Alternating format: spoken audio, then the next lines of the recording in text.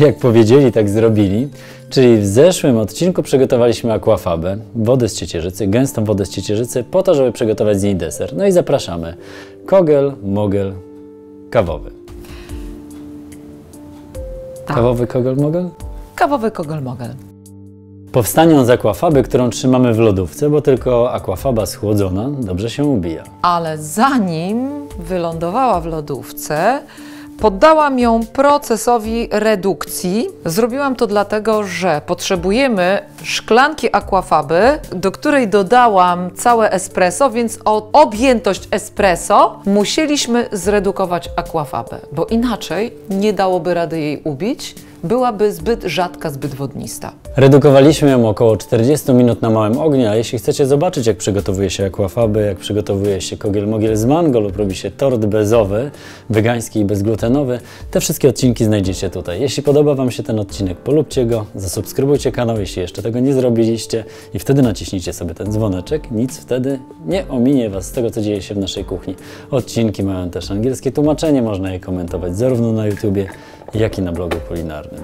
A teraz przystąpimy do zmielenia cukru kokosowego na puder.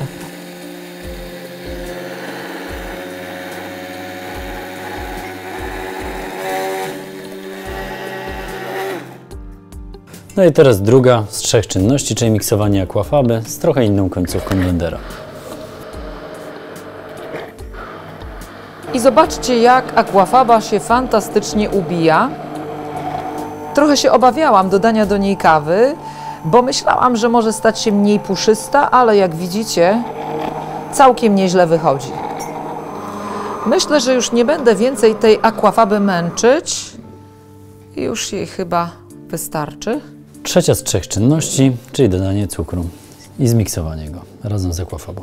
A że nie są to bezy, możemy od razu dodać cukier puder i nie musimy robić tego partiami. Bo jeśli deser nie będzie tak sztywny jak piana ubita na bezę, nie wpłynie to na jego smak.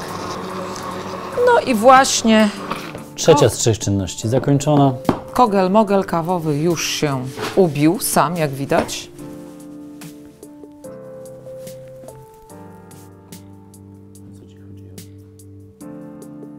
Trochę oszukałem z tymi 3 czynnościami, zapomniałem o ucieraniu czekolady. Ale tak naprawdę to już wszystko, co w tym deserze jest do zrobienia. I pamiętajcie, tak naprawdę do dobrej kawy możemy dodać różne składniki. Posypujemy czasami cynamonem, czasami czekoladą, czasami dodajemy płatki migdałów. My akurat wybraliśmy wersję z czekoladą. Smacznego i na zdrowie.